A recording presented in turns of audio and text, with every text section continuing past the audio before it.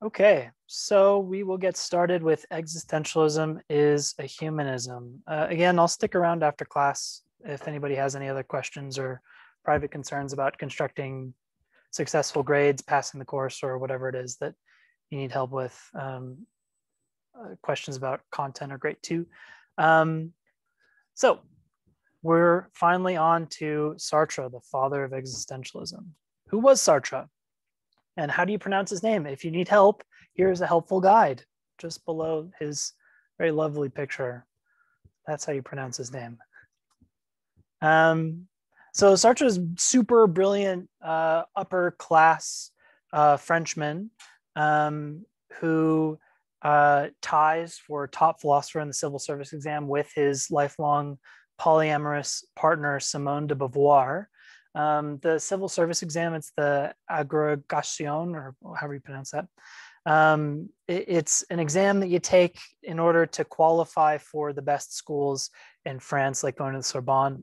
And Beauvoir and Sartre virtually tied. So Sartre just passed her, but it was his like second time taking it, and Beauvoir didn't actually take any college classes. I don't think she was allowed, or she just didn't have the like money to do it.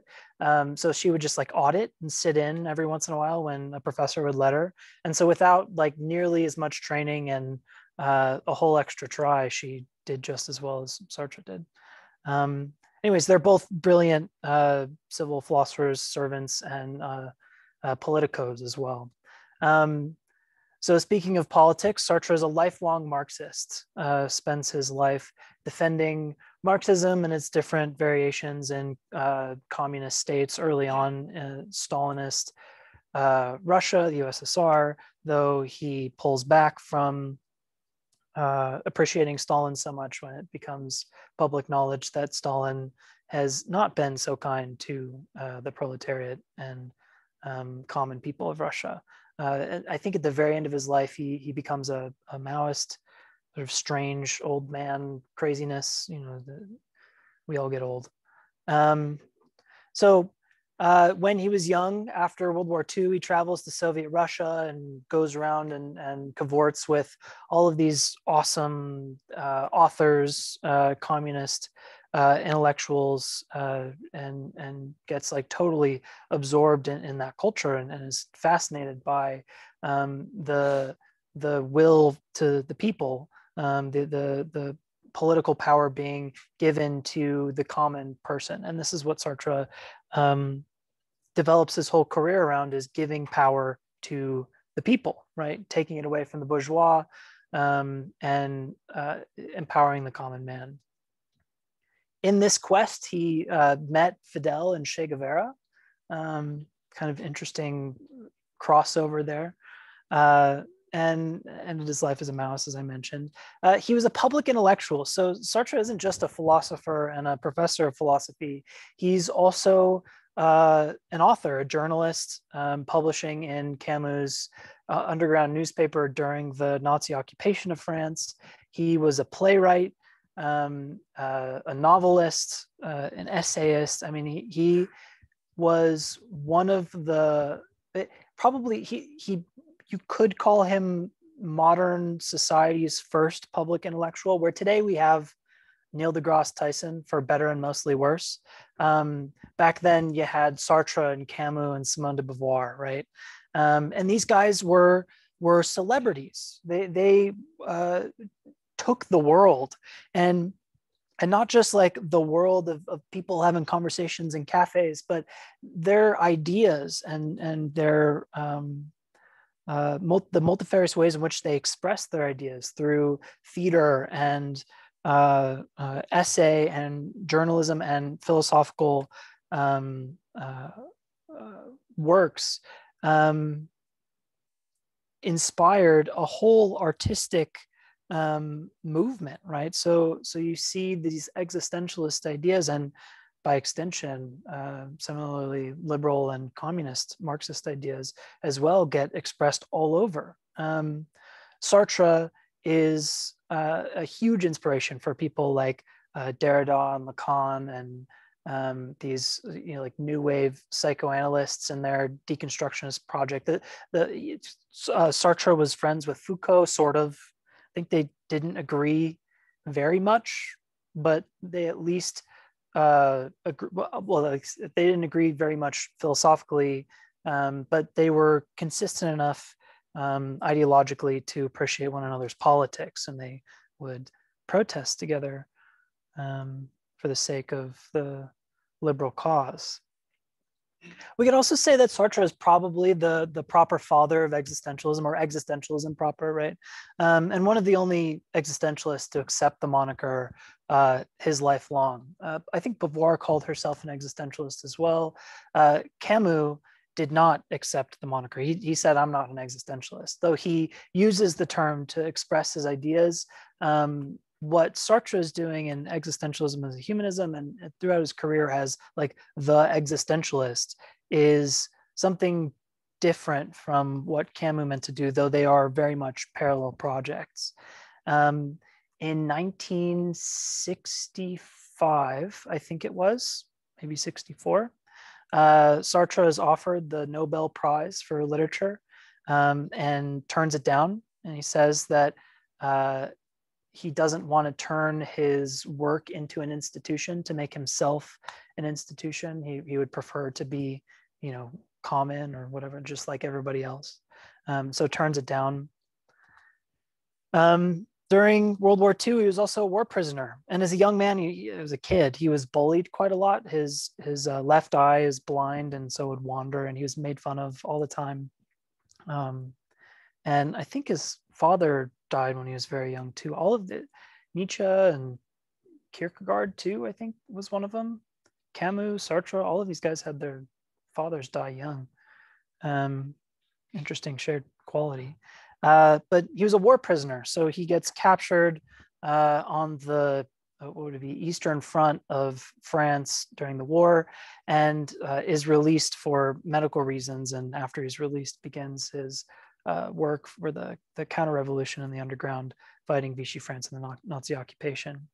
And his whole life long, he's a man of the people. He wasn't just writing from his ivory tower, sitting in his great big armchair. He fought for people. He went out into the streets and protested and made his voice loud to help people, to give people the right and power, the enfranchisement to express their own will and freedom and power, which is very much in alignment with the existentialist project that we'll see as developed in Existentialism as a Humanism. So he publishes this book in 1946. I think its original name was just Existentialism. And it's not actually so much a book as it is a lecture. It's a bunch of lecture notes. And I don't think he actually wrote it down. I think that it was a transcript of the lecture that he gave. And the call for the lecture was to express the existentialist ideas and principles to a public audience. So not to students in some lecture series. For instance, if you read Pragmatism by William James, that was in a lecture series given at Harvard, but just for students and professors. This was a public lecture open to the public, and they packed the seats all the way back. And the idea was to vindicate existentialism post World War II in the eyes of the public, the common person, and the communists who Sartre wanted to be friends with, right? He wanted his existentialist project to be the communist one. So here's some fun old pictures of Sartre with famous people. At the bottom, there's Che Guevara and Sartre and Beauvoir together. Top right is Sartre and Foucault. Foucault has the megaphone. Top left is Sartre and Jean-Luc Godard, the famous director who develops French New Wave film. My favorite of his is Breathless. No, Band Apart. Yeah, Band of Outsiders, Band Apart. That's my favorite Jean-Luc Godard. Breathless is really good too, but Band Apart's the best. On the bottom left, there's Camus playing with a dog while Sartre looks on at the camera. Of course, Camus is playing with a dog. And then Beauvoir and Sartre and all of these protesting, right? Just cool moments in public intellectual philosophical history. Okay, so how is existentialism is a humanism framed? The idea of the lecture, again, is to vindicate existentialism, to open up its ideas to the public. And what Sartre is doing from the outset is addressing two sets of objections. And I think I'm not sure if it's deliberate, but as I read this, I read a whole lot of Plato's Apology in this, because Plato's Apology is also defending himself against two sets of objections, some formal and the others informal, right? If you recall from the Apology. So there's a similar sort of apologetic structure, apologetic meaning like defense of, to existentialism is a humanism and Plato's life and philosophical method. If it was deliberate, I think it's really clever, and if not, then just convenient. So the first of these objections is that existentialism leads to quietism and despair, meaning that it leads to inaction, non-action, that by focusing on the absurd and on our thrownness, as Heidegger would say, our abandonness, our despair, anguish, anxiety, nausea, right?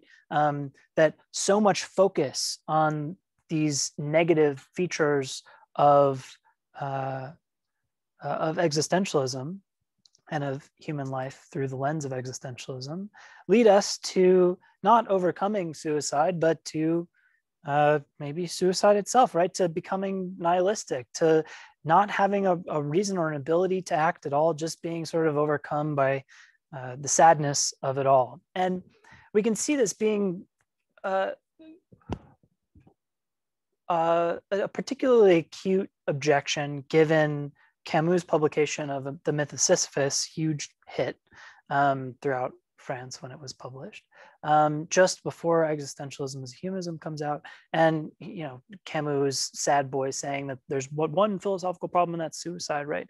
It's kind of dark and it's a little dreadful. And of course, it makes sense that you would think, well, geez, if that's the case, this living thing might just be really too much after all. Right. So this is one of the charges against the existentialists, and it's mostly levied by the communists, who are, politicos. These are people that want to take action. They want to fight the powers that be, the fascists at the time, particularly, right?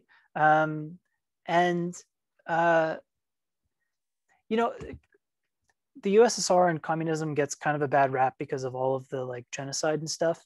At least early on, they were for republicanism, for freedom, for personal expression, for the common person. And then as the political system develops, things totally go off the rails. So that, when we're using the word communist, especially in the French political society, it's far more the Marxist idealism than Leninism or Stalinism proper, which led to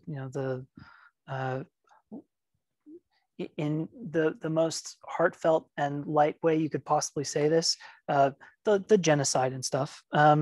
So that kind of communism, probably not so great, didn't turn out very good for all of the millions of people that starved to death. But at least the communism and Marxism that's going around in France at this time is the idealistic kind that hasn't had that dark turn quite yet.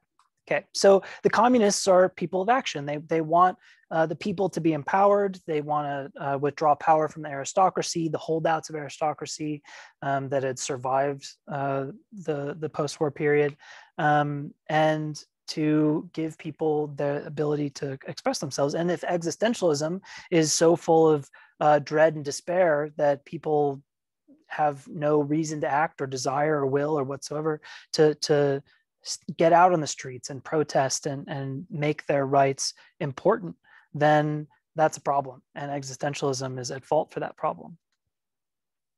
So Sartre says, one group after another censors us for overlooking humanity's solidarity and for considering man as an isolated being. This is because we base our doctrine on pure subjectivity, that is, on the Cartesian I think, on the very moment in which man fully comprehends his isolation, rendering us incapable of reestablishing solidarity with those who exist outside of the self and are inaccessible through the cogito.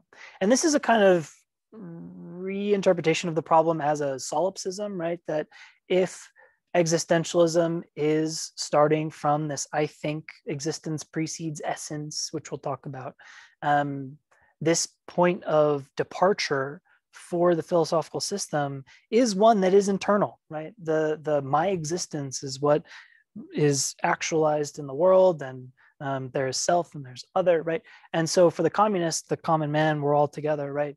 For the existentialists, it's you first, right? There's no all together. That would be a kind of essence preceding existence. There is just you first. And so what Sartre is going to want to do is make the me first consistent with the we first of communism. And the other objection is that existentialism leads to a kind of inhumanism, or that if everyone were to be an existentialist, we would all be strangers in Camus' sense of the stranger Marceau character, right? Everyone would be a stranger to one another. We'd be roosters to spigots, right? This one made me giggle quite a bit. I liked it.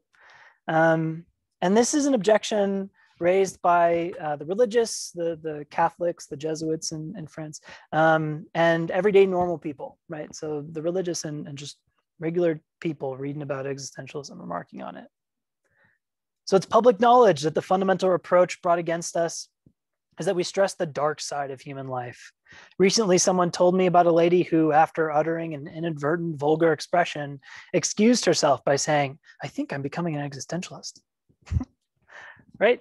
And we see why you might think that, right? That you read these guys talking about anxiety, dread, suicide, sadness, and that this somehow gives us a reason to be. And so you turn it into kind of a slur, the existentialist moniker, into kind of a slur that is a catch-all for the anxiety and dread and sadness that people are feeling in the post-war exploded Europe world.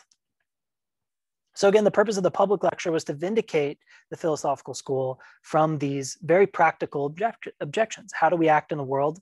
And how do we make ourselves consistent with an everyday lifestyle?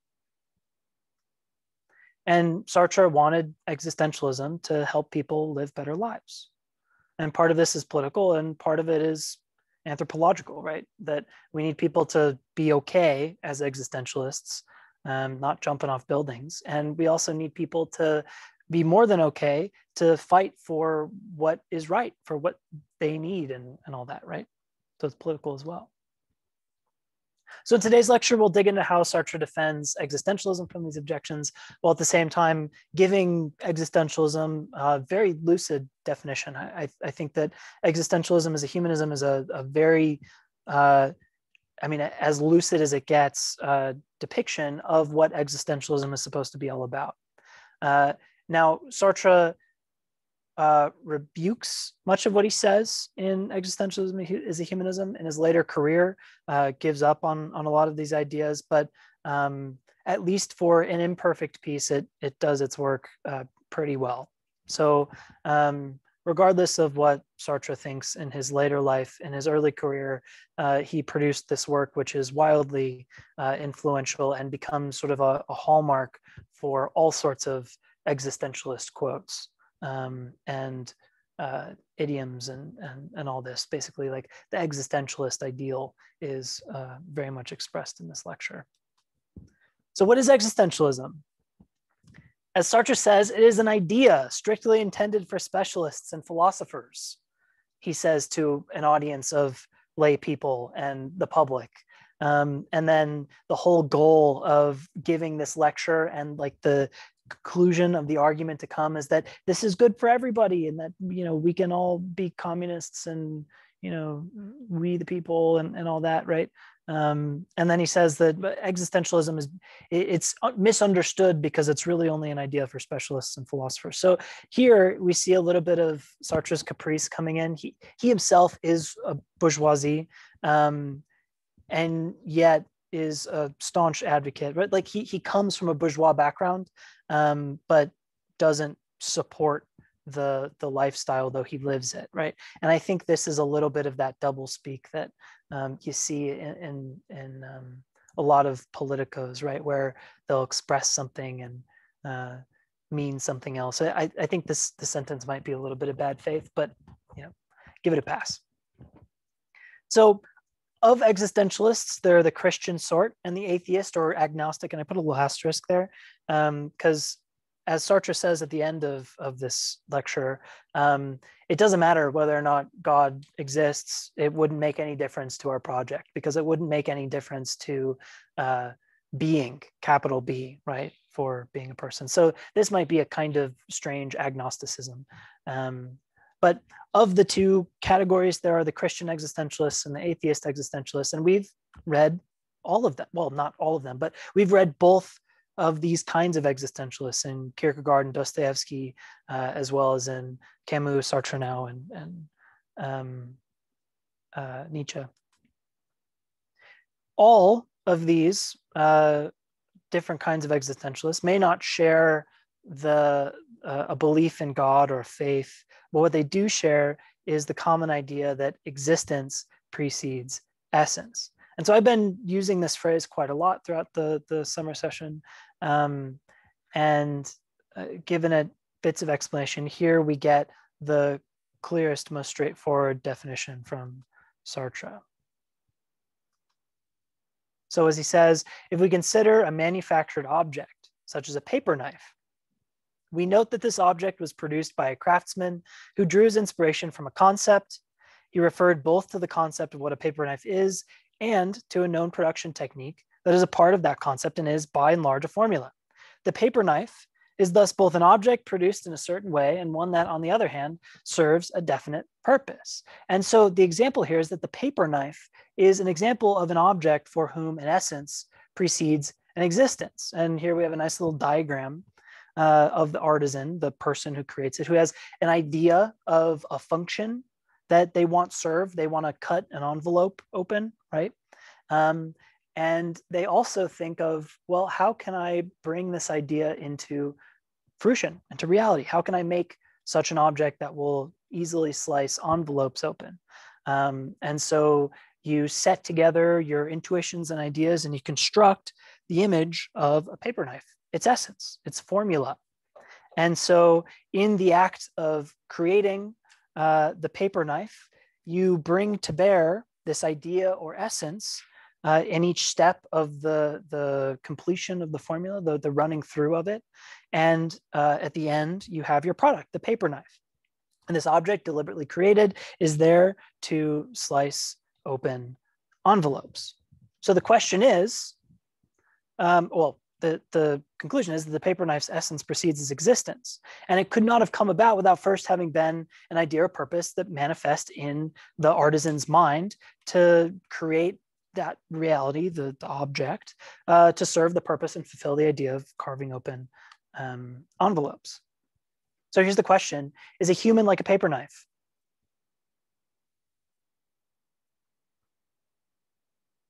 It's like an Alice in Wonderland question, right? Yeah, I just wrote down something that popped in my head. So if you wouldn't believe then in the concept of like destiny or fate then, if you believed, because that would be like the paper knife. That's exactly right. Yeah. So what Paul asked or said was that you wouldn't, as an existentialist, have a worldview consistent with an idea of destiny or fate, right? Because these, and Sartre denies even determinism, right? Like a natural kind of fate, right? Necessitarianism, because existence precedes essence for the existentialist. This is like the baseline. This denies any possibility for there to be, or at least it invalidates the very idea of like a human nature, right? Or of a fate, a reason for which, a telos of like being human, a final end, that for the sake of which we are and we act. None of this is out there before we are. That it is only through our own existence that we determine the world, that we choose the world that we want to live in a way that would project such essences onto the world. and that's how we express our free will, which we'll get to. But there's no like there's no volcano that we throw the ring into, and that is all like written. If we're throwing rings in volcanoes, it's because we brought ourselves to the volcano, not because the fates were pulling those strings. Yeah. Did you have your hand up, Quentin? Yeah. So I was wondering, just along with that, so I'm guessing that doesn't contradict Camus' assertion in the myth of Sisyphus that we all have a fate, but instead that the fate that Camus was talking about is more of the human condition that Sartre talks about later in his lecture. Would that be correct? Yeah, so we'll cover that too, but it's good to point out now, as long as we're talking about human nature and like essences and stuff, that Sartre is going to distinguish between the human condition and human nature, where human nature is like this, or it'd be like the image of man created, in the image of God, or of there being like some destiny out there, the stars align, and so they cause us to, be Virgos and Capricorns and Sagittariuses. Like something we want to do versus something we're meant to do. Yeah, there's no such thing as meant to do, at least not in the sense of like strict causal force meant to. You might apply meant to as a sort of like pragmatic force to the way in which you're willing, right? The way in which you're deciding to do what you do. That maybe imagining or thinking that you meant to, as long as it's with the right sort of epistemic humility, that could be consistent with the existentialist project as well. That you don't have to completely rid yourself of like subjunctive normative language. But there is a distinction to be made between nature and condition, where our condition is that we're all condemned to be free, and that's just what we are. But our being condemned to freedom is not a forward-looking sort of destiny or future, right? It's not a human nature. There's no like value that we exhibit insofar as we have this shared condition. Rather, it just is what we are. So you might think of destiny as something that pulls you, and a condition as a sort of starting point that could go in any direction. And that's what's universal. So if this was published, you said, right after the end of the Second World War. So like, how would he think of like the concept of basic human rights? So seeing like the atrocities of World War II and the Nazis, like how would someone with this frame like look at that? They look at it as something that exists. Would he feel, do you think, that people have basic human rights, or are we all just people that, and we get to choose for ourselves what that looks like? Yes. Yeah. So we all get to choose what that looks like for us. But there is a very particular way in which we can choose what is good for us authentically, in good faith, not in bad faith. And that is to will freedom, which is where he gets to at the end of the lecture. And we will as well. So it's good to, I suppose, preamble all this, because then it'll, click when we get there. You see yourself, but do that in conjunction with seeing someone else. Yeah, exactly. So the idea here is that existence preceding essence condemns us to be free, and it removes our ability to attribute responsibility for our actions to things like destiny or fate or God's will or whatever, right? It's all up to us. But the way that we do well together, not just capriciously deciding what we want to, is to will freedom. And this is where you get the overlap with communism, right? Where you don't get human rights because there is like human nature that we need to protect, but you get human rights because there's a condition that is not great, but we can make it work, right? And we can also break it. And that'll be at the very end of lecture that we get there. But this is all good. This all falls out of existence precedes essence, because this is the starting point for existentialism. So is a human like a paper knife? Theistic thinkers would say so, right? That man is created in the image of God, and even if not in like the image of, then at least it's preceded by the divine intellect, right? So in very much theistic philosophy, there's this idea of the divine will and the divine intellect being two different things, and some thinkers combine them. But the idea is that the divine intellect is just that which peers over, it's like the omniscience, and the divine will is the omnipotence, and we can separate these two powers. And it's only in separating the two powers that we can say that like God has a free will at all. This is Leibniz. But even if we're not created in the image of, then the divine intellect, insofar as it's omniscient, has the concept in, God's head. Does God have a head? In the divine intellect, like the artisan has of the paper knife, right? This is where you get intelligent design, right? And even atheistic thinkers have argued so much, which is like human nature or universality, right? That as soon as you say that all humans are due basic rights because you're human, you've posited a human nature, you've posited a kind of essence which precedes existence. And this, according to the existentialists, is a mistake. Because to be is to exist. If God does not exist, there's at least one being in whom existence precedes essence, a being whose existence comes before its essence, a being who exists before he can be defined by any concept of it. And that being is man, or as Heidegger put it, the human reality.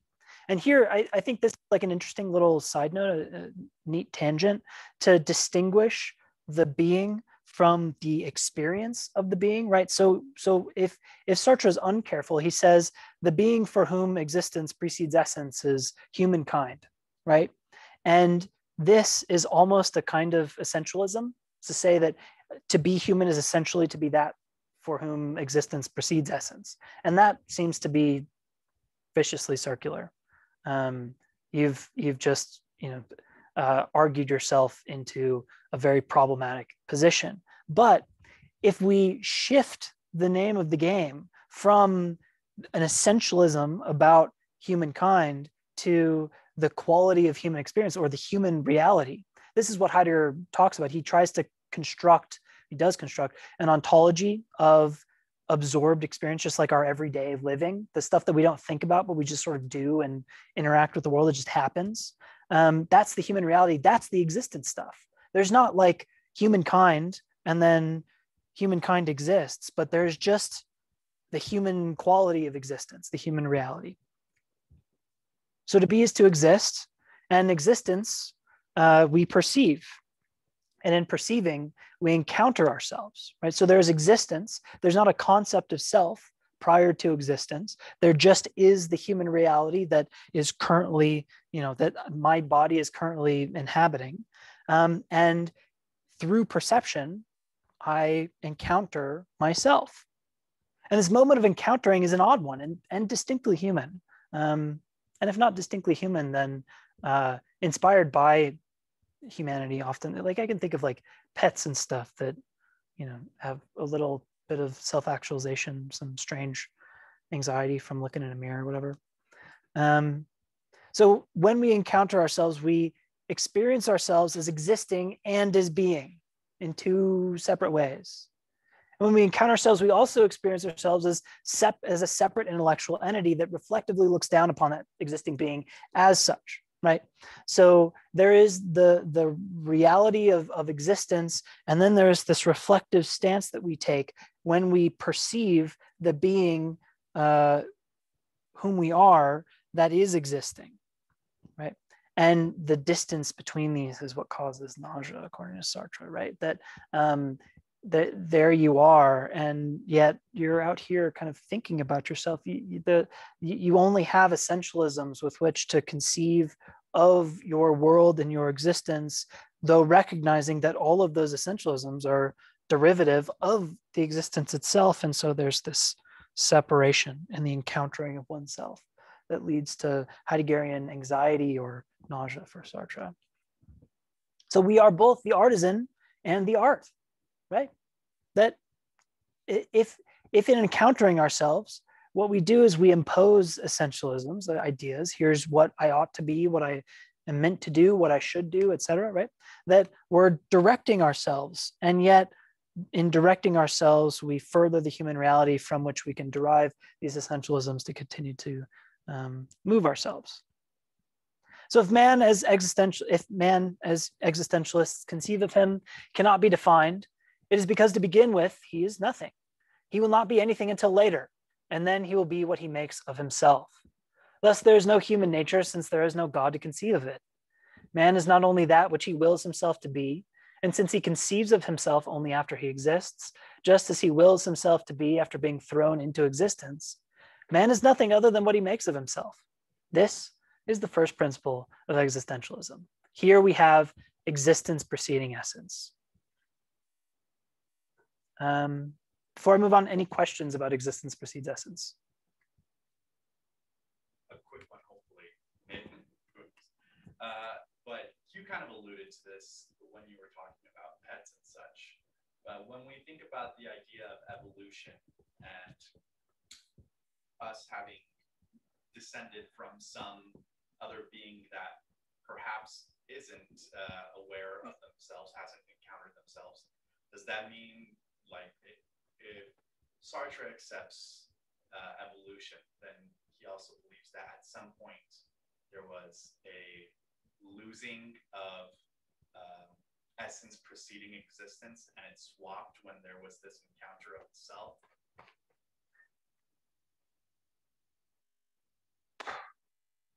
I have no idea what Sartre would say about natural science and evolution. I suspect that what he would say is that for any natural being, existence precedes essence. And what he's doing is saying there's at least one, right? We had that quote. There's at least one, and that is humankind, right? And that's enough to like move his project forward and like get the political ends satisfied that he wants to satisfy. I think it's an interesting thought worth developing as like a paper topic or in the future or whatever. How does how far down does existence precede essence run? And just like off the top of my head, intuition says all the way. If it's living, then there is experience, and then from experience is derived. But like a jellyfish, right? Total instinct. It's just floating. It seems a lot more like a paper knife than a human does. Well, it's not made. What, assuming there is no God that like creates it and puts it there, right? Some like even an evil genius, whatever, right? Like some greater power. Then it is just an existence, and to itself has no essence. There is just its reality, raw and bare. And for us, it's not quite as raw and bare because we flip out and encounter ourselves. And then flip out in nausea, right? Okay, cool question. So radical freedom, if existence precedes essence, what does this mean for how we act? And so Sartre answers, if existence truly precedes essence, man is responsible for what he is. Thus, the first effect of existentialism is to make every man conscious of what he is and to make him solely responsible for his own existence. And when we say that man is responsible for himself, we do not mean that he is responsible only for his own individuality, but that he is responsible for all men. In choosing for himself, he chooses for all men. And this is going to be the crux upon which the existentialist project, as Sartre envisions it, turns, right? That this is the touchstone, is this idea of radical freedom. And I don't think he doesn't use the term radical freedom here, but he does in other works. This is like the jargon term for it. So radical freedom is just the idea that if everything is permissible, right, in this Ivan Karamazov way, then we are entirely responsible for what we do. Everything is open to us. As far as the limits of the human will can extend, that is the limit of possibility for what we can choose to do, what we can do at all. And we're not merely responsible for what we choose to do, what's within the power of our will in our own person. That responsibility is not merely internal, but it's external as well. It's universal, in fact. So insofar as we will to do some act, we are responsible for the sanctioning of that act to the entire human race for all human history. Insofar as I do X, I say that for humankind, for whom there is no essence to precede existence, for the human reality, it is okay to do X. And because we all share in the same human condition, any act that we perform is one that it legislates universally, for better and for worse. So if an existence where humans make themselves through action, the only morality is that which we set forth through our acts. There's no, God's plan for the existentialist. There's no Kant's categorical imperative, although this sounds pretty similar, inspired by at least. And there's no, eudaimonia to guide our actions. We decide it. We make it, right? Insofar as we exist, we create through our actions. And we can create paper knives just as well as we can create moralities as well. And this is why actions legislate universally, by declaring this is what ought to be done. In this particular situation, given all of the experience that I have, insofar as I choose to do X, anybody else in my situation should also choose to do X. And this leads us into anguish.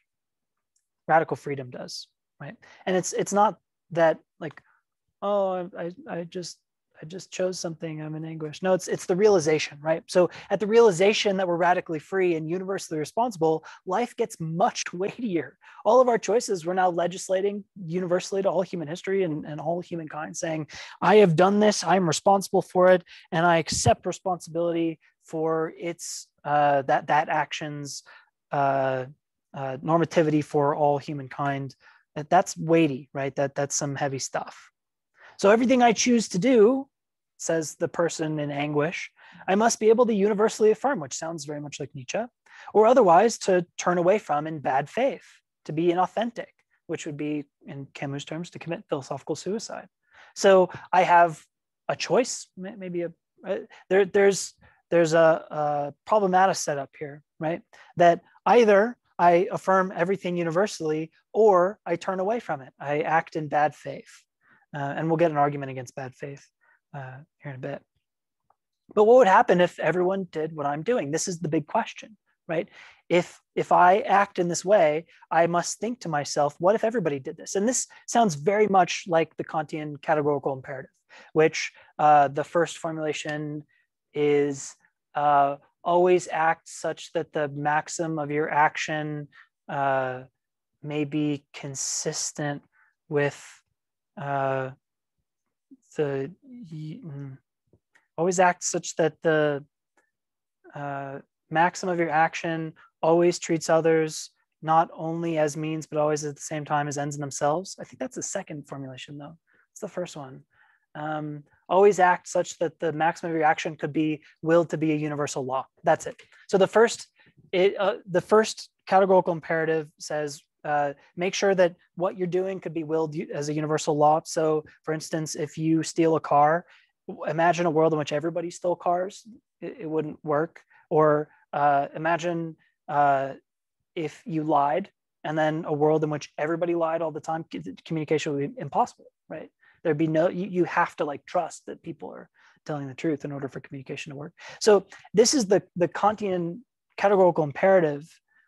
And Sartre gives us a version of it here. Imagine what would it be like if everybody did what I'm doing. Insofar as I act, I will, and I legislate through my will universally, right?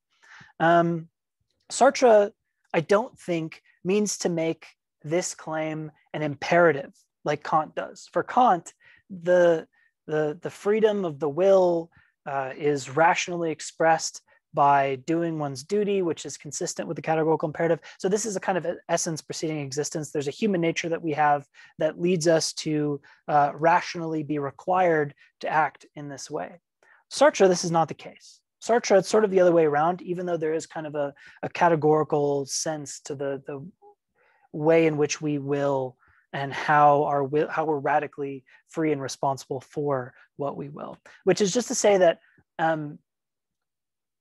the imperative isn't there before, but insofar as we act, we need to act as if there were some sort of imperative insofar as we choose to do that, right? So what if the imperative became what I am asking, right?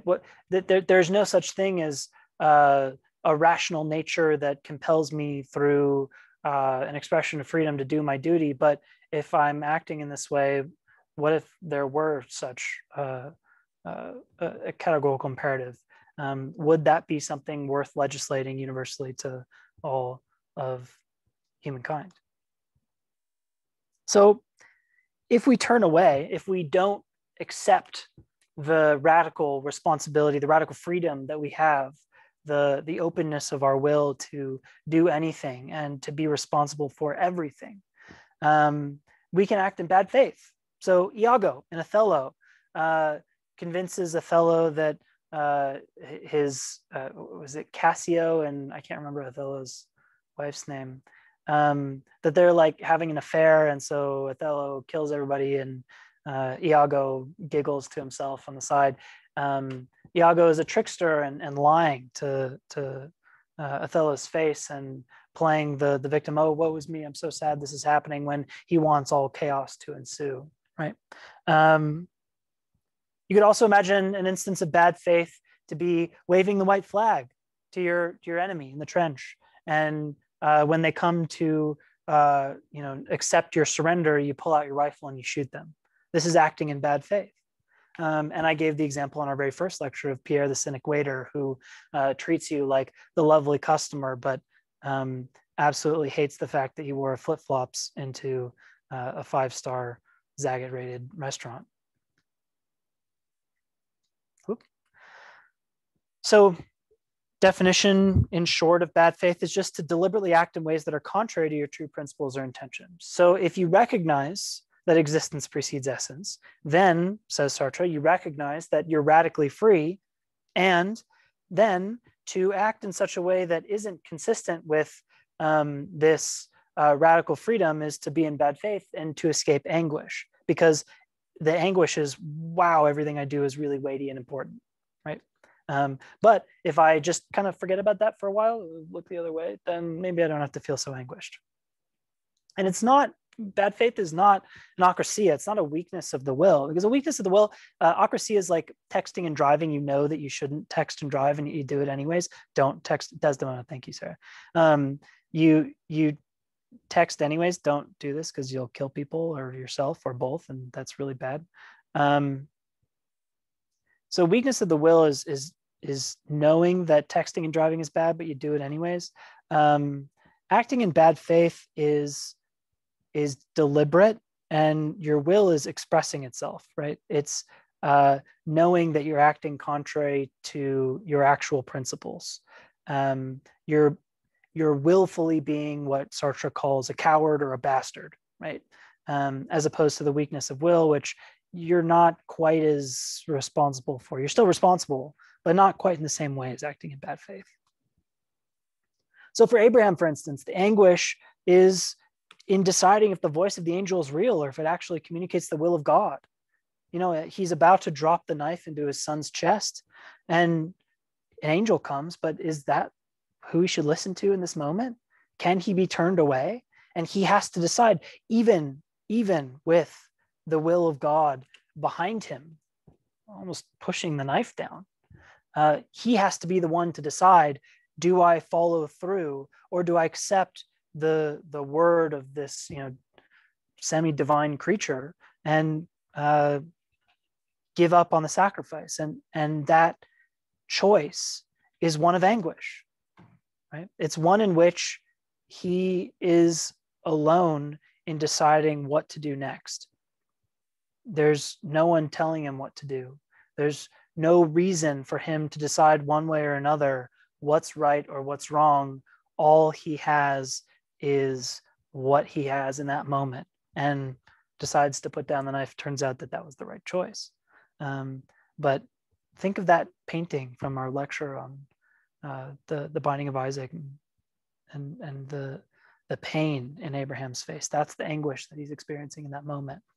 The anguish of the weightiness of his will and the requirement that he make a choice. Sarah. How do you distinguish the acrasia from the bad faith in light of like the butterfly effect kind of idea that I mean, so I don't know, so many things that we do have such impacts on others or can be used by others if they take us as an example, and we're supposed to, through existentialism, really count on responsibility for people taking us as an example, right? And I mean, how do we not get carried away with the bad faith, acrasia, where everything becomes bad faith and the anguish becomes overwhelming, for instance? I think that there's probably cases to be made for overlaps in acrasia and bad faith, like the one that you're making here, though they are different concepts. So the reason I distinguish them is just to say that one is deliberately willful and the other is more like weakness of will, right?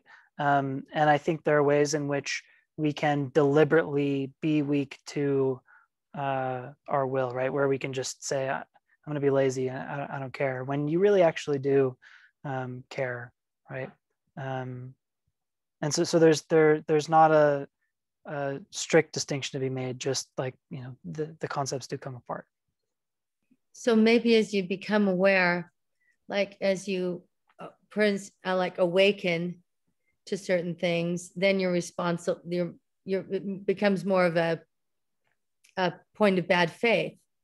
For instance, if somebody wasn't aware of something and it might be acrasia, I don't know if I'm saying that right. And then once they become aware of it, then it's a matter of bad faith whether they choose to look away or not, because it's based on your awareness. That kind of. Yeah. So absolutely. So there's a distinction to be made between ignorance and meta-ignorance, right? Where ignorance is you had every reason to know that, people of different skin colors are all still people, and we live in a world where you can't just be a product of your times anymore, and yet you're still a prejudiced asshole, right? A bastard. And then there's meta-ignorance, where you didn't have any of those social tools and lessons just sort of presently available to you everywhere. Say like you grew up in a tub underground or something, and then you came up above ground and you had all sorts of strange, weird views, but you didn't have the tools to know like what was right and what was wrong and what was good or what was bad. This is meta ignorance, right? And so you might say that the things for which you're ignorant, you are acting in bad faith when you act in prejudice out of ignorance, but it's not quite bad faith when you're acting out of prejudice in meta ignorance, because it's not like really pernicious prejudice, or it may not even be prejudice at all, because aren't prejudice and ignorance still based on some kind of uniform worth value, which doesn't really apply to this? Yeah.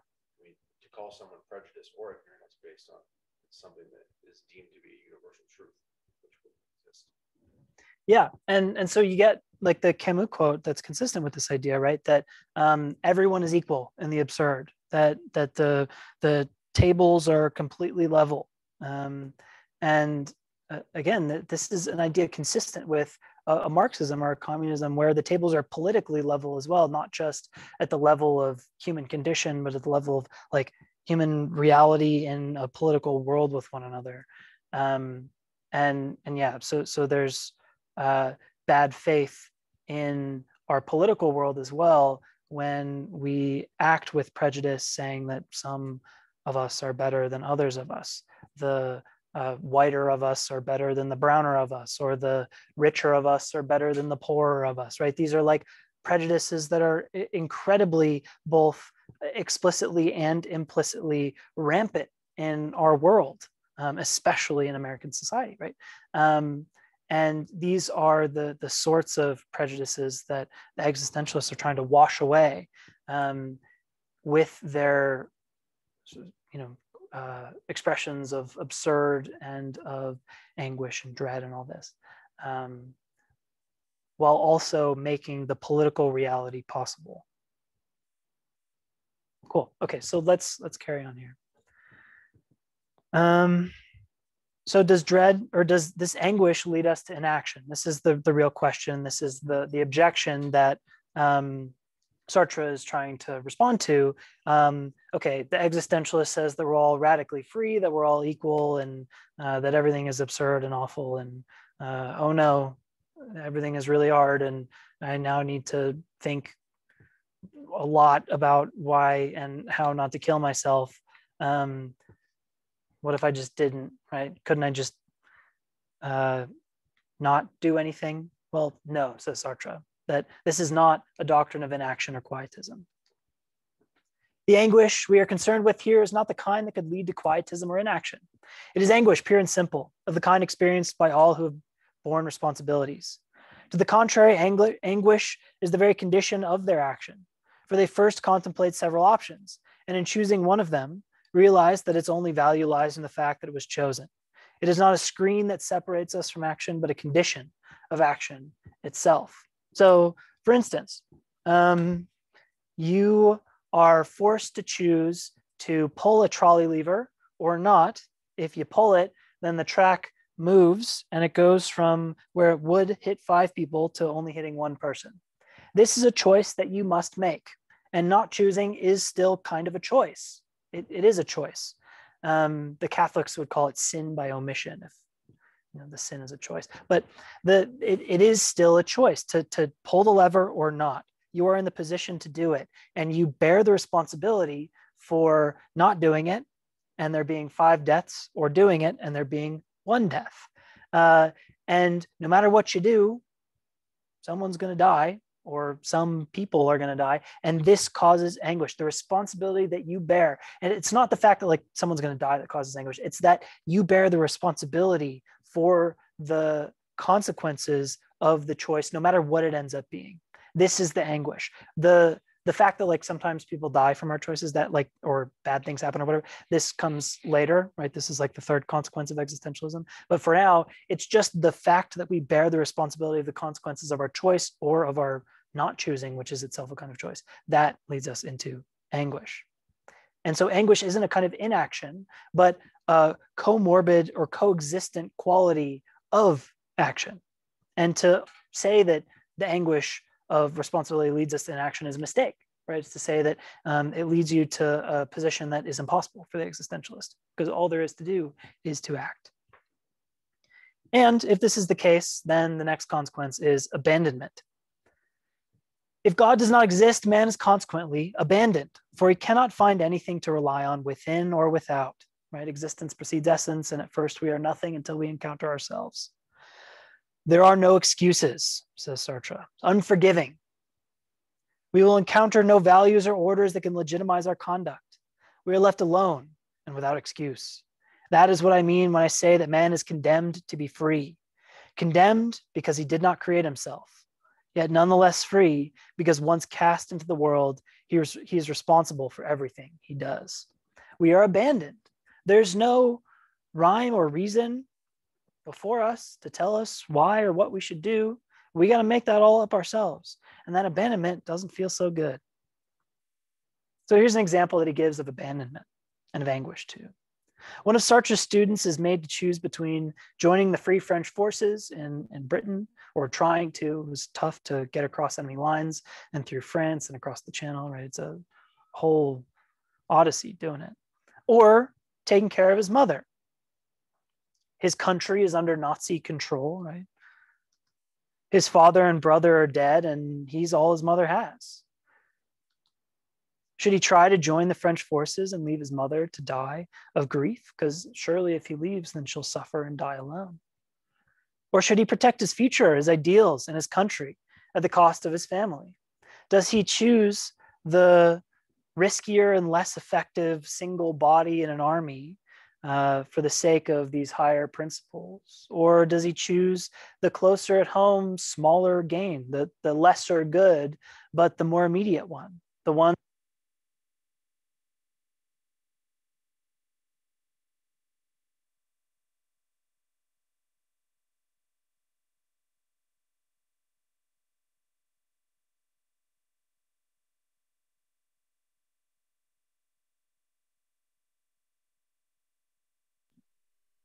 We've lost audio. Hello? Hello? Oh. We can hear you now. After you said the more immediate one, it went out.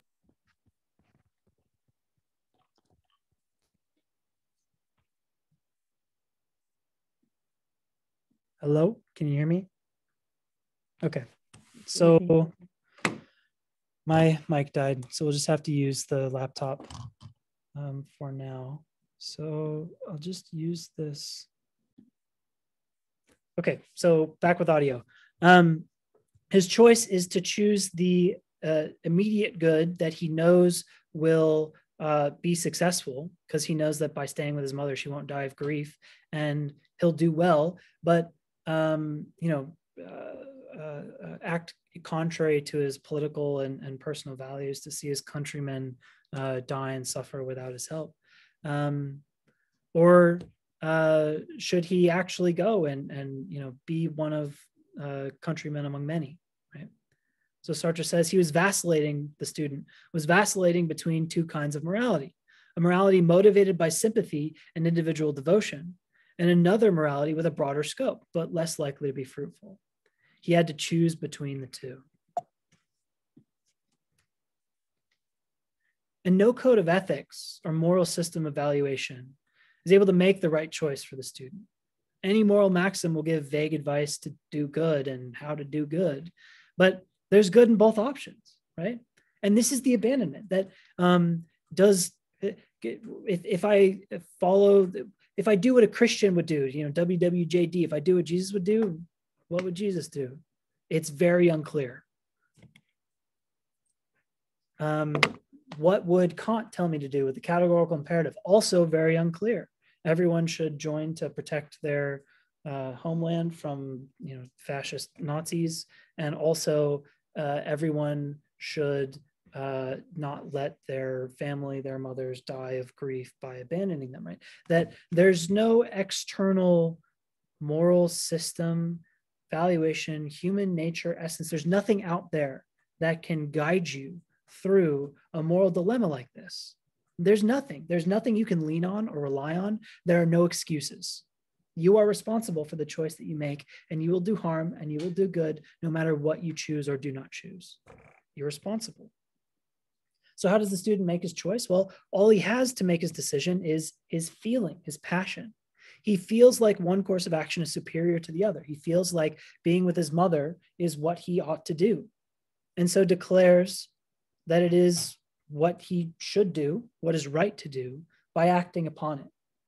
And again, anguish, right? That what he does in being completely responsible for his choices, he's legislating universally that it's okay to stay with your mother in this situation, knowing at the same time that this universal legislation is to forsake his countrymen, the Free French forces fighting against the Nazi regime.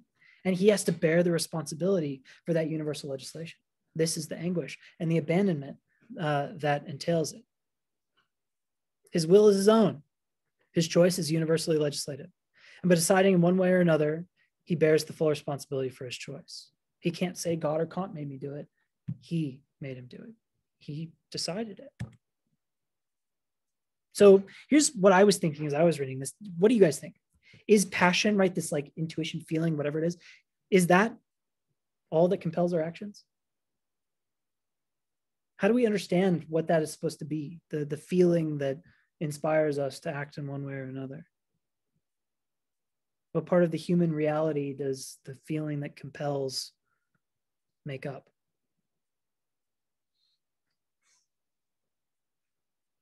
So what we want to do, like our desires, basically. Yeah. Yeah. I mean, you could reason just as well as passion, and you could reason with either one and find either more reasonable instead of passion to decide. I think he mentions that where he talks about logic versus, I'm not sure if he uses passion or what he says, but I mean, I don't think it's all that compels our actions is passion. You can use other tools, but like you said, I mean, none of them are complete, and that's just something you have to live with. bear the responsibility for the incompleteness of our tools that help us decide. Now, Sartre does object to using of other tools, like with the Abraham thing. He says, how do you know that you're you? How do you know that the voice in your head, like if you're schizoaffective, right, and you have a voice speaking to you, how do you tell the difference between that and another voice? Right. And how do you know that you're not actually a prophet of God, right? Because you may very well be, and it's up to something at bottom to make the choice one way or another that the voice is real or is not. That in Abraham's case it was, and thank God he didn't fall the The knife. arena also determines a lot. The arena of which you're making the decision. The arena in which you're making the decision. Yeah, What do like you a mean? business decision, for example.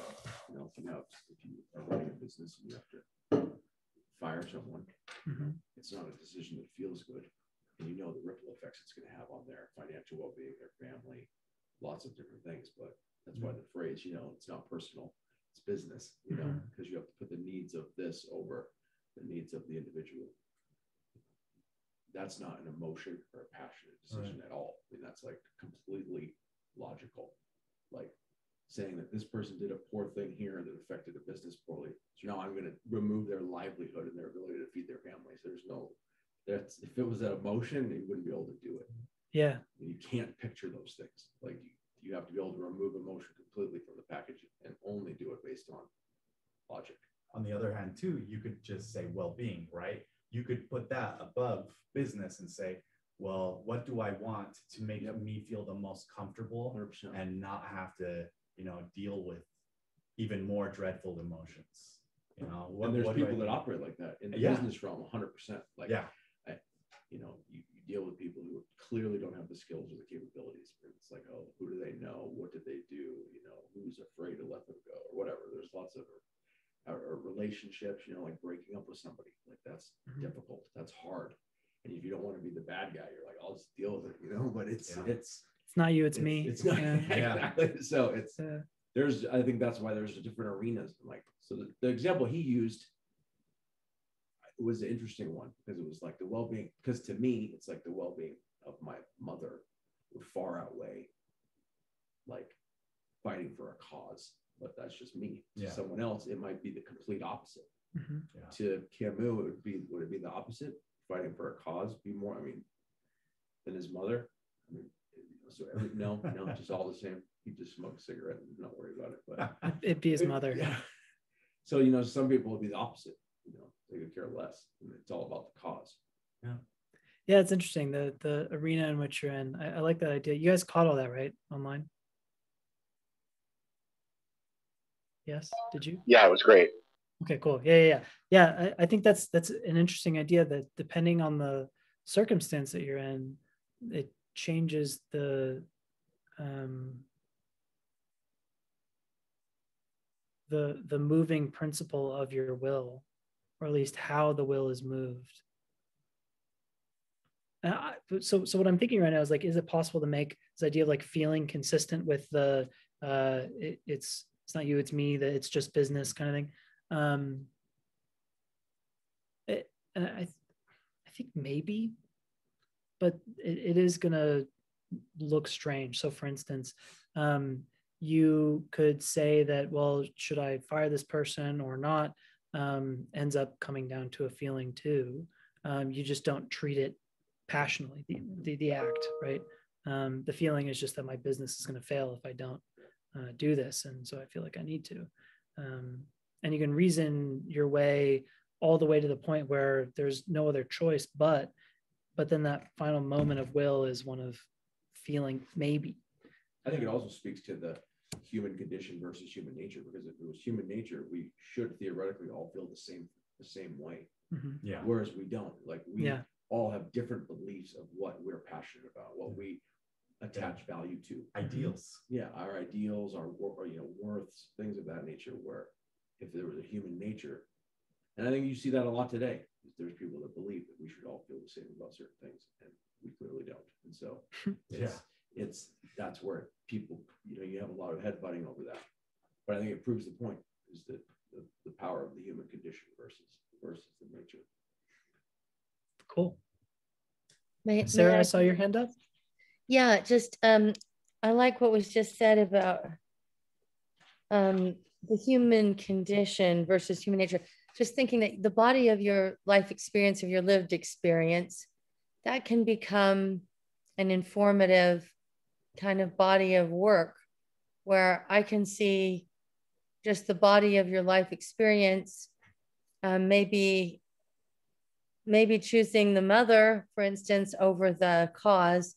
You're making a choice for what is more individual and particular in your contribution rather than what is more general.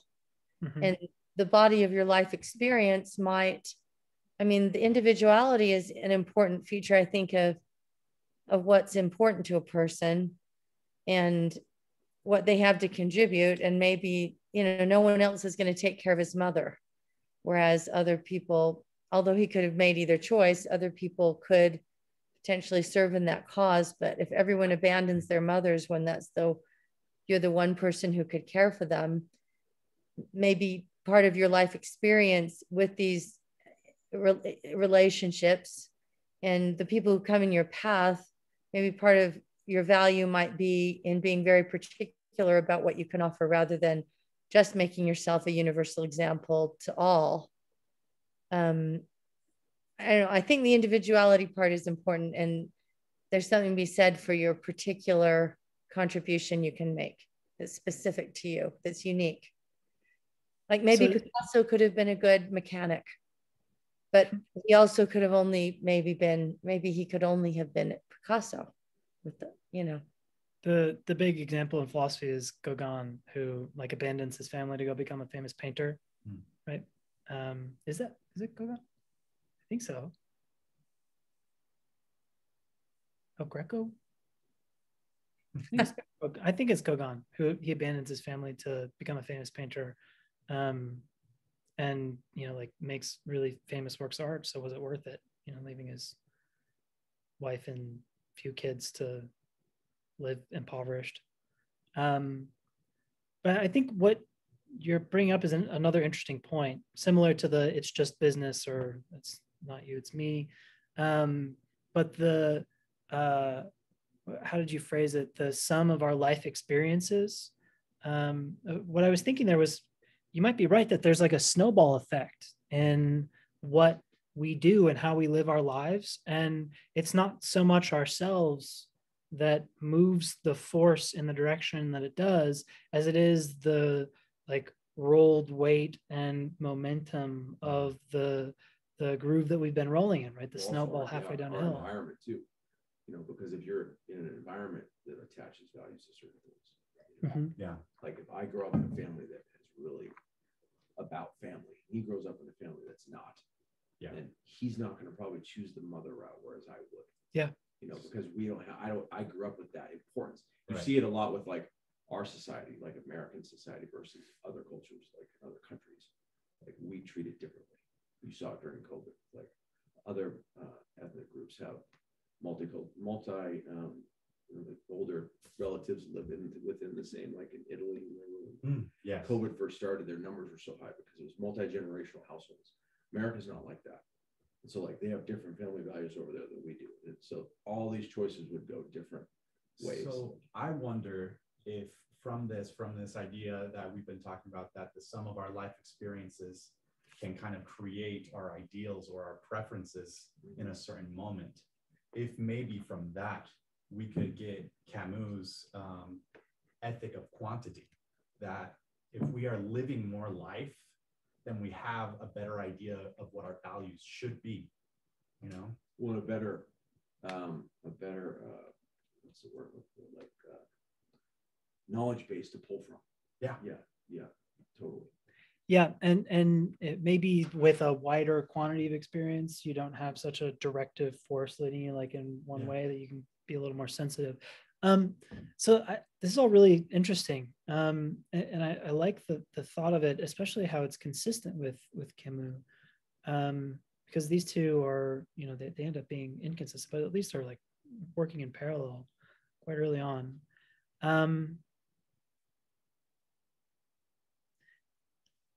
I wonder whether the body of life experiences having like a snowball effect and guiding us towards our actions as an alternative to this like feeling and passion thing, or maybe that's just what feeling and passion is, right? If that's not a kind of bad faith, right, or a sort of philosophical suicide, that it's a turning away from that. I've always been this way, and so I will continue to be this way. What you're doing is you're putting an essence behind yourself contingently, not necessarily, but contingently, and then allowing that to be what moves you forward. It's unclear. I mean, this isn't a case that Sartre talks about or Camus, but that could be a potential problem with this idea as well. Though, like not a problem in the sense that like we're thinking about it wrong, but a problem for these guys. So yeah, really cool discussion. Well, he says in here, doesn't he, that where you can't use what happens to you as a reason why you don't do stuff. Mm-hmm. So in theory, then would he object to saying that you could use it to why you do stuff? If you can't use it as a crux, then you can't use it as a motivation either. There are no excuses. So as long as you're able to be responsible for and accept responsibility for, as long as you do accept responsibility for, then you're acting authentically in good faith, and then that would work. So as long as it's informing you of what you're going to be responsible for, then your experience can help you. So I'm going to go to the chat. Abby says, I think more than desire, almost like an internal sensory experience, almost a texture, maybe like a climate. Yeah, which is similar to what Paul has said, like the arena that you're in, right? The climate, the texture, it's a cool way of putting it. It's elusive and ambiguous. And Corna says, I think this conversation might also contradict Sartre's idea of true freedom. Without God, there's no plan, yet there are still circumstances and experiences that shape us to make certain choices, a kind of determinism. Yeah, so Sartre denies determinism for no principled reason. Well, I mean, like all of what he's saying is the principled reason, but I mean, it's not like a direct argument against determinism. He just says there's no such thing.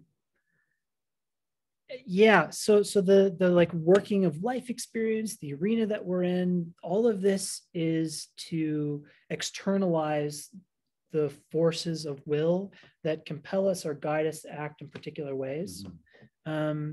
So think like in the prejudiced meta-ignorance case, right, where someone is being racist, but they were never like taught that, you know, people are actually not so different, and that, you know, like it's not an appropriate way to treat others, right? That they're meta-ignorant. These are external forces, like the product of their environment, right? That's guiding their will to be in the certain, to actualize itself in the way that it will, which is through prejudice. Not great. I get the sense that even this like meta-ignorantly prejudiced person is able to act consistently with Sartre's program, because they can act that way in good faith. That there's nothing that they need realize in order to say, wait, maybe I shouldn't act this way because they're meta-ignorant, right? So it's possible for this person to accept responsibility for the way that they're acting and be like cool with it, even though they're like missing the right information that would help clear things up here. So there are external forces on our will that Sartre just doesn't seem to address here, for sure. And so, Corna, I think you're right to point out that this is, if it's not a determinism, because it's a really strong term that just says we don't have the power to do otherwise, then at least it's like a deep influence that is troubling for a philosophical move that requires incredibly robust libertarian free will, right? Yeah. Meaning, like, we have all of the field of possible choices before us, and we have all of the internal constructive power within us to make one of those choices happen, and it's us when we do it. It's unclear how this liberal or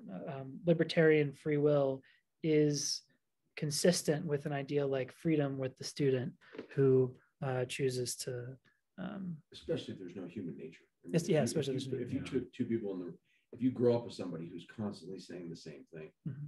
and there's no concept of human nature, it would be impossible for them to grow up there and not come out with those same ideals. skills. Exactly. If that's all you're exposed to. There's no So how much of that is really personal responsibility, and how much of that is personhood, the self encountering itself and then willing authentically, and how much of that is the wool being pulled over your eyes by society and the world?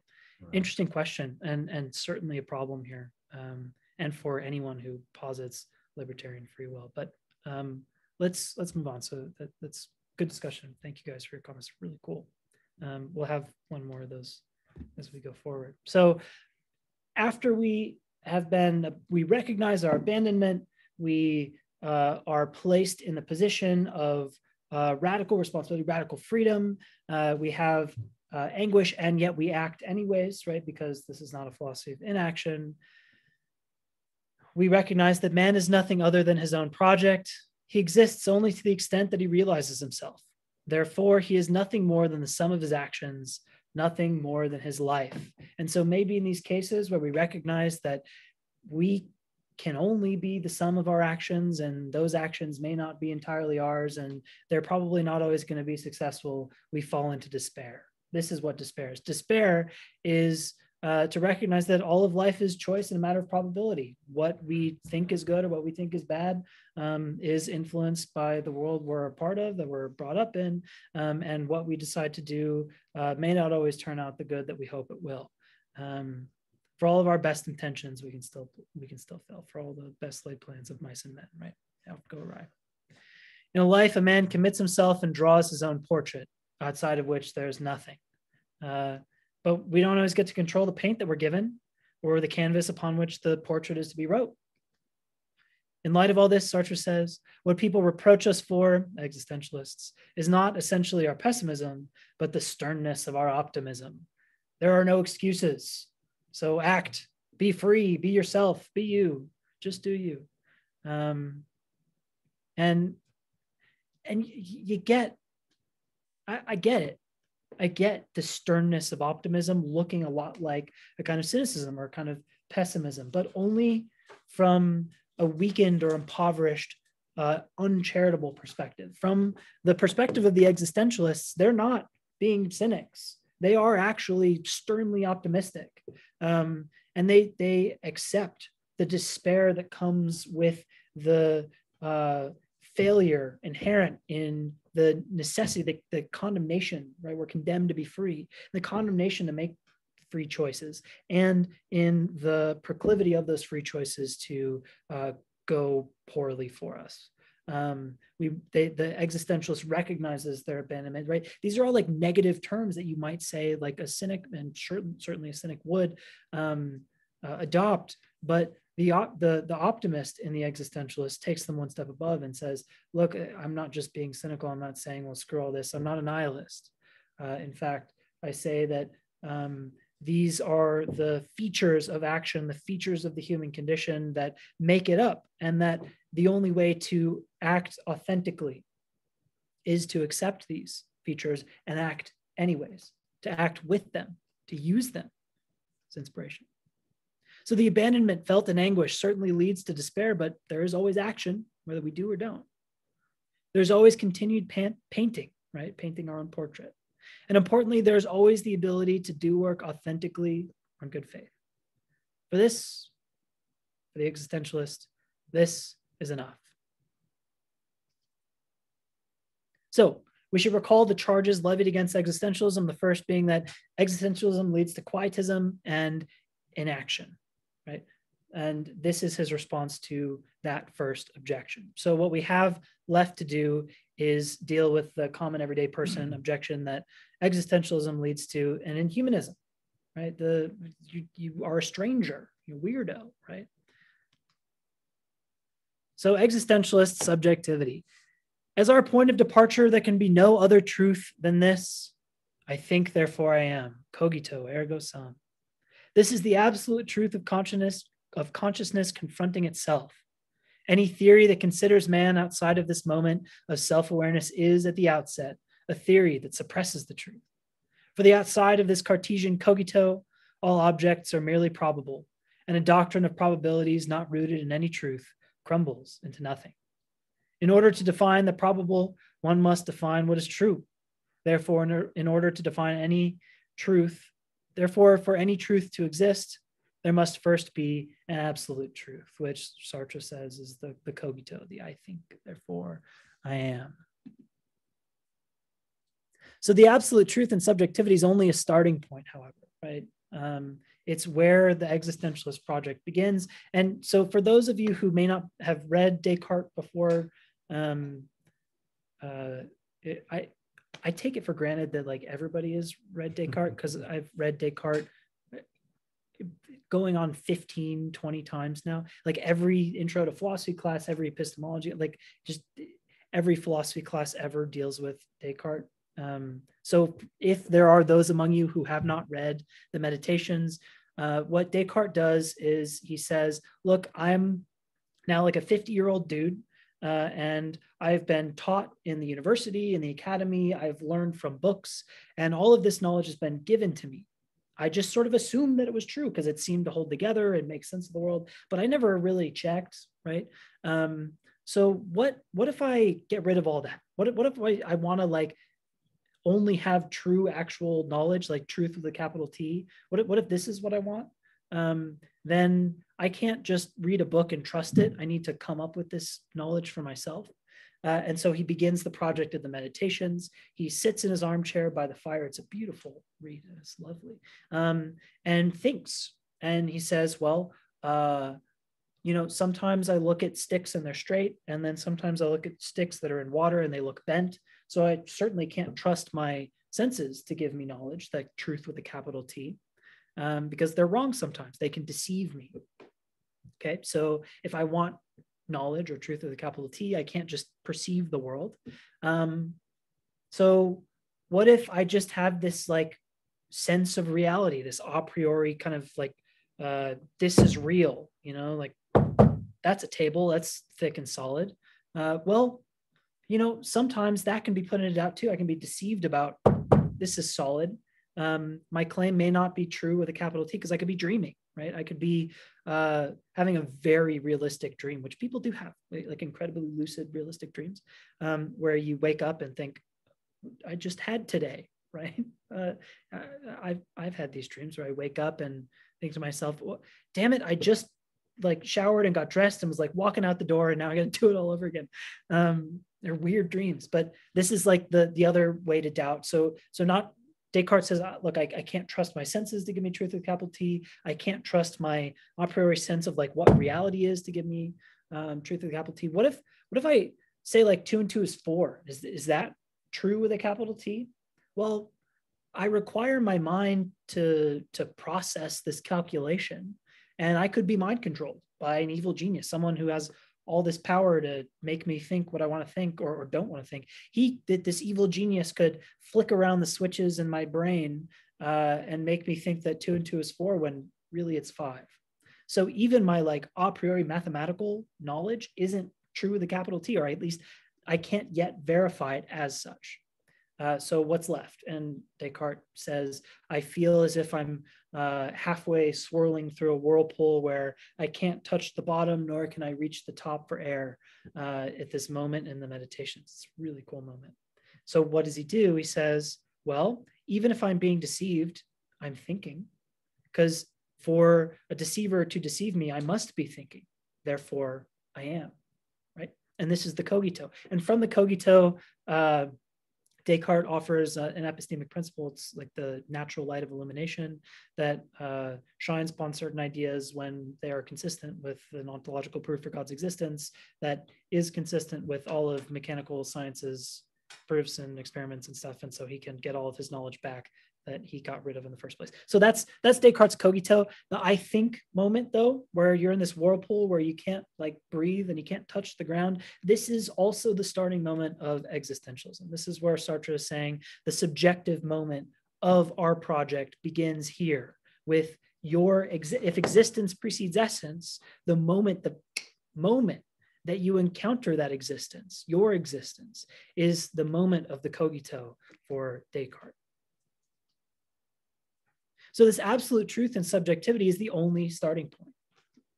And subjective here doesn't mean like oh, well, I feel it's this way and you feel it's that way. So like, obviously our opinions are subjective. No, that's not the right subjective here. The subjective is to say that it is internal to you. And we all have this subjective, it's a universal subjective experience, right? But I can't like know that you've had it. I just sort of like, you've had it, right? So it's subjective in that the experience exists internally, not that it is like wishy-washy or fluid or whatever, the way that we are relativists about subjectivism these days.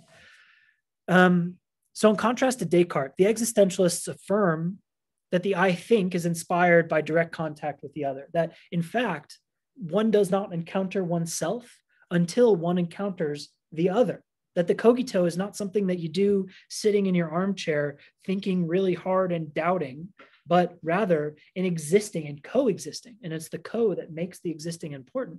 It's the coexistence that has you recognize in yourself that I am a thinking thing.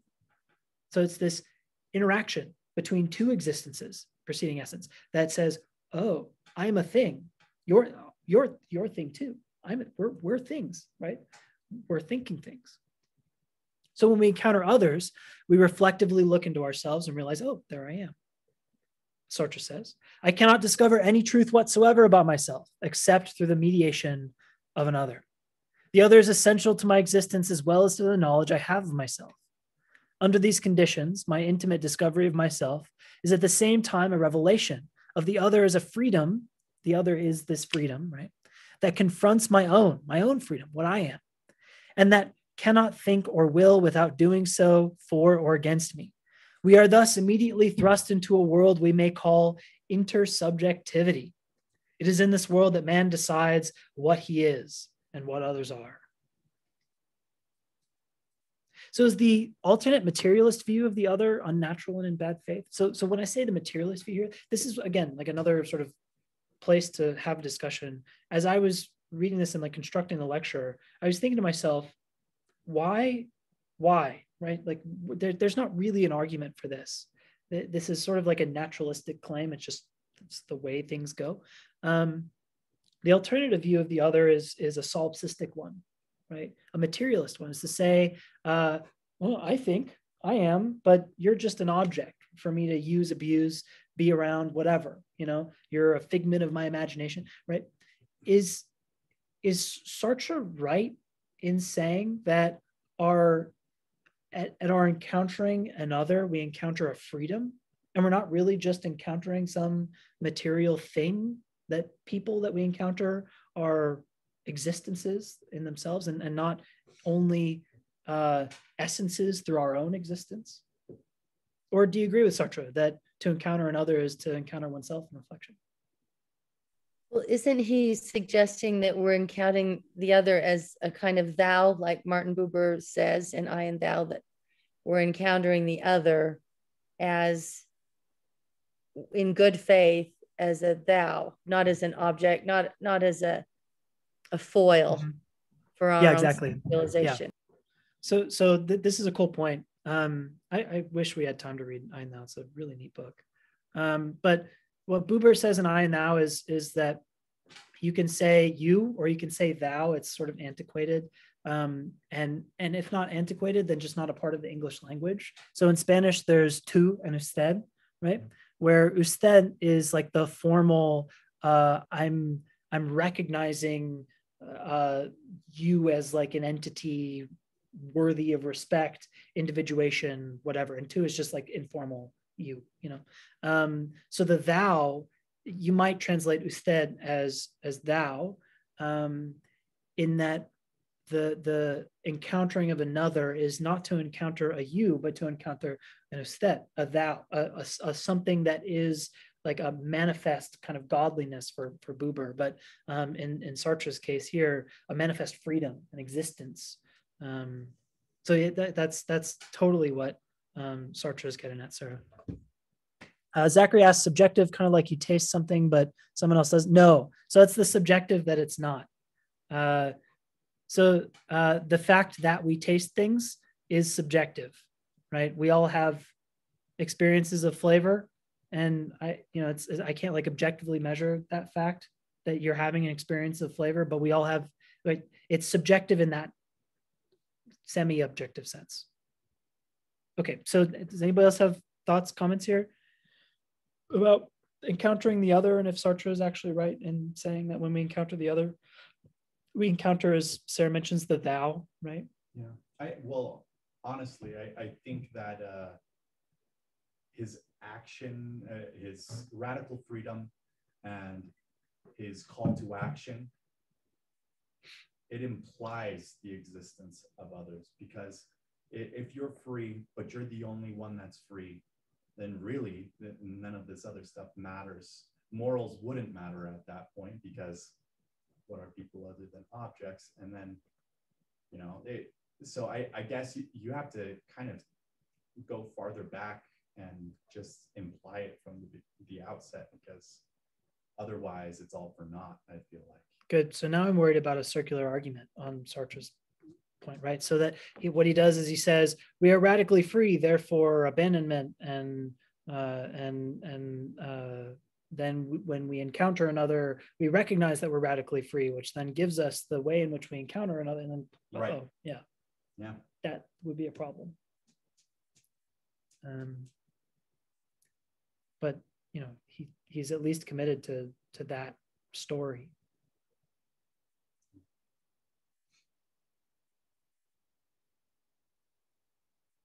Any other thoughts? Oh, Scott.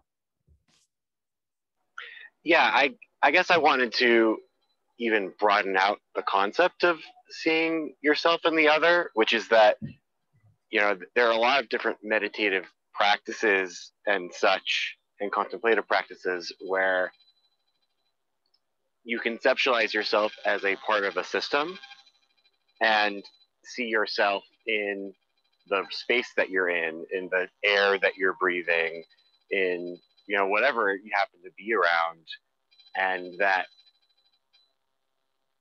it's not just encountering other people that you can have that experience with, but it's literally anything. Yeah, it's cool. So one thing about the existentialist project is, like, it's very individualistic. It's the I think I am, right? And strongly so, sternly so. And so having a more holistic sense of self, I'm not entirely sure is very consistent with the existentialist project. But having the experience of other with not just another human being, but with like a system or environment of like an organized whole, is an interesting thought. And I think it's totally right, that you do have that experience. And this is like what Kant would call the sublime, is seeing this kind of expression in a natural organized system, a system of nature. The question is, do we treat that system of nature as equally free and radically responsible as humankind? Seems a little strange, but not inconsistent, which is why it's so strange. So interesting thought there. Thought real quick. Sure. I was just thinking that wouldn't the fact that your existence being contingent on your parents also like confirm the existence of others in the existential sense, since they lived and you are contingent on them, you're kind of a continuation, so there must be others. I don't know how you could get existence without The other, your parents or, you know, the progenitors. yeah, there is at least one being for whom existence precedes essence. We may not be purely that being in a particular individual sense, right? Humankind for sure, but in a particular sense, we're all contingent. Yeah. Dallas, I would find it hard to believe in my own existence if there was nothing or nobody else to confirm my existence. How would you know if you existed if nobody was able to confirm it? That's exactly right. That this is what Sartre is trying to get from us. So that this is a really good point, right? That it's only insofar as we encounter another. If you are like a feral human on an island, you never need to interpret yourself as individuated being. You only exist as a part of the world in which you are. And if that has no other reflective encountering beings with which to, really no other, then you don't get the I think. And that this is why Sartre is going to eventually say that existentialism is a humanism, because it connects us. It is this existentialist perspective that gives us humanity in an authentic way. So although it is impossible to find in every man a universal essence that could be said to comprise human nature, there is nonetheless a universal human condition. Man's fundamental situation in the universe, in this sense, human universality exists, but it is not a given. It is in perpetual construction. In choosing myself, I construct universality. I construct it by understanding every other man's project, regardless of the era in which he lives. The fundamental aim of existentialism is to reveal the link between the absolute character of the free commitment by which every man realizes himself in realizing a type of humanity, and the relativity of the cultural ensemble that may result from such a choice. Really cool. I love this idea. I think it's a super neat one, that the purpose of existentialism is to draw the link between cultural relativism, which is to say that every person self-actualizes in their own unique individual way, and there's a common universal human condition of condemnation to freedom. How do we make these two things work together? Communism, says Sartre, right? And if not communism, then at least this kind of problem, this question, I think is awesome. Because what it does is it says, look, everybody be yourself. Do you, be free, but do it in a way that's authentic and works well with everybody else being themselves and doing them too. Super cool. If that is the problem that every philosopher worked on, we'd live in a better world. If that was the problem that every politician was inspired by, we'd live in a much better world. It's not about me and mine, it's about us and ours, right? And us and ours inspired by the me and mine, right? That it's my encountering with others that I recognize the power of my freedom, the radical responsibility that I have, and then the need to respect that same quality in others. How does that work? That's the question. So is existentialism an inhumanism? Especially given what Sartre has said here. Existentialists who commit to radical freedom may be unlike people. They may be Marceau-esque in that they aspire to complete good faith, to complete authenticity, and this makes them act strangely. But are they truly strangers? How does this fundamental aim strike you? Can there be such a link between extreme subjectivity on the one hand and universal human condition on the other? And for the sake of time, we won't break out in discussion, but I think this is a question for all of us to reflect on. What do we think when we see this, when we read this? Is there a link, and do we have an intuition? Like, oh, there should be, right? And if so, develop that thought. That's a thought worth having. So just to complete out the lecture, willing freedom. What do we do now? Man is his own project and always becoming. There is no a priori way to decide how to act because existence precedes essence. Man makes himself. He does not come into the world fully made. He makes himself by choosing his own morality, and his circumstances are such that he has no other option than to choose a morality. We can define man only in relation to his commitments. And if our commitments are actualized by our freely willing them, then freedom lies at the heart of acting authentically. Freedom is the linchpin, the touchstone that holds together the rest of the universal human condition. Progress implies improvement, says Sartre, but man is always the same, confronting a situation that is forever changing, while always choice remains a choice in any situation. The world is full of twists and turns, but what remains the same is how we choose to lean into or against those curves, and that choice is up to us, right? Freedom is at the heart of the project of being yourself. So when I affirm freedom, says Sartre, under any circumstance can have no other aim than itself, freedom itself. And once a man realizes this in a state of abandonment, that it is he who imposes values, he who can will but one thing. Freedom is the foundation of all values. And in order to be free, everyone around us must be free as well. My ability to choose, express freedom depends on living without constraints. And if we live in a society of constraints, then we're all held back. So my freedom depends on yours, on not constraining one another, on working together. And together, by willing for the sake of freedom, we work together to become uninhibited ourselves from the latent social constraints that hold us back, from these systems that guide and force and direct our will.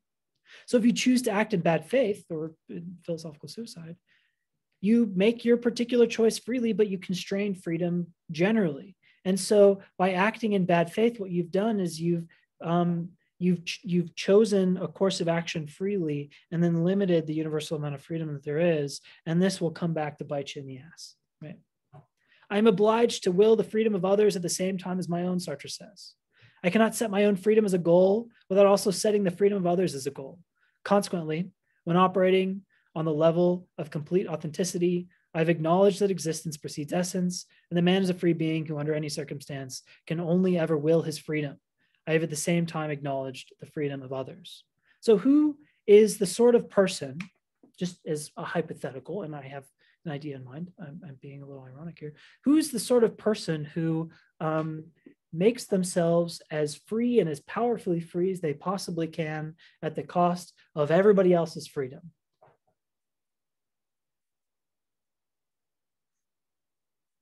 I want to thank every Amazon employee and every Amazon customer because you guys paid for all of this.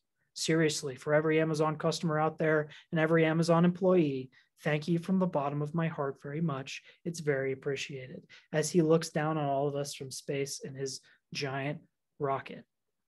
What a guy, right? Who this is the quintessential example of bad faith. Jeff Bezos, the capitalist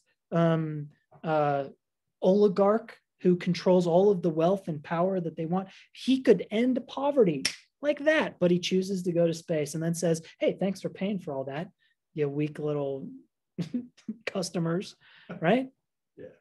Yeah. What's happening here is, in order to exert and express the complete extent of a person's freedom, they absorb and diminish so many others. This is acting in bad faith. This is the sort of person that Sartre is saying, yeah, this is problematic, right? This is the sort of person that next week Beauvoir is going to rail against. She's going to say, look, the bourgeoisie manager who says, I'm just, looking out for me and mine, is really acting in bad faith when they say this, because they are not acting in a way that is consistent with freedom universally, though it is consistent with their own freedom. And this is the bad faith. This is where the wires cross, right? I don't see that exactly that way. No? Isn't he the person that is making the most of his life by his own means? At what cost? But all at the cost of, the people that you're referencing that are impoverished or whatever, like based on the principles in here, that's of their own doing. And they could have risen up. They could have chosen to not work for him. They could have chosen a better path or the different path. Like that's painting those people as victims, which this does not assert. Sure. So there are still power structures, which is where this doesn't get us the political. This only makes existentialism consistent with a political message. Beauvoir will give the power structure argument in the Ethics of Ambiguity. So, and I agree with you. I think he sucks, but yeah. So, but this you're right. This is a good objection for sure. The idea is that we can, by acting in bad faith, you can act in a way that sets up a system. What you've done is you've universally validated a way of acting that diminishes our ability to be authentic, our ability to be free overall, right? Hitler, great example, right? Most powerful man in the world for a time, and did it on the back of genocide, right? And what does genocide do is it gives him a whole lot of power to be as free as he wants and removes the freedom of He says he cares about Bezos, for this example, says he cares about workers while actively, union busting behind the scenes. That's right. Or lobbying in DC for certain anti-worker policies. So that's the definition of bad faith. Creating a system of work that has people working 12 hours in mindless ways. I've written an article on this in in two places. One is in a Chilean magazine, and another is in this magazine called Global Voices on Amazon warehouse workers and digital automation work generally, and how it's harmful to us. And yeah, I mean, this is a guy who is a supervillain for sure. He is like Lex Luthor wearing a cowboy hat, yeah, sure. and this is bad faith, right? This is the sort of person that this sort of person would be analog to the aristocrat of Sartre's time that is inspiring his Marxism, his very radical Marxism. Well, I mean, just think like, I think the bad faith especially comes in at having a giant rocket be your passion project, right? So, I mean, he has the freedom to choose to amplify other people's freedom, all these workers. And instead of doing that, instead of investing back into his employees, he invests it in himself, into just blowing up money. And then says, yo, hey, yeah, thanks for that. Yeah. Yeah. I couldn't believe that quote. That quote was like, yeah. I mean, it just shows it is the theater of the absurd, right? Just like right before our eyes. This guy has no idea. Yeah. Isn't it? No idea. I bet he has no idea. I bet he wouldn't even get close to being able to guess how much it costs the average person to do laundry. No. Right? No, not about this, but when you're talking about the communism, you were talking about like the early form of communism, but not like Stalin and Lenin. So is it? I'm not an expert by any means or upon communism, but it wouldn't be a lot of the communism of today either, right? Because those nations like China and North Korea, like they don't have choices, they don't have freedoms. They're told how things are going to be. Yeah. So that's it's a whole different morphing of communism, right? More of a dictatorship versus. Yeah. So communism is a bad word in America nowadays because of our political disagreements with, say, like the USSR and stuff. But it's important to distinguish for this reason, the bad word reason, communism from, say, like something like Marxism. And then even in like today's intellectual climate, Marxism has similar, it's been loaded with all sorts of debate for decades that causes it to be something that it's not. At this point, Marxism is pretty freshly what it was. It was the debate was just starting, right? And so what Marx says is, hey, you're so many more than your managers. Why do you get paid so much less? Why is there such an inequality of wealth? Do something about it. Class differences is the true evil, basically, right? Redistribution, things like that. Yeah. It's the excess value that the people are sucking in the capitalist system. They don't have to. And in bad faith. And we'll see this in much greater detail through the ethics of ambiguity. Yeah. Beauvoir does a really good job of expressing these arguments.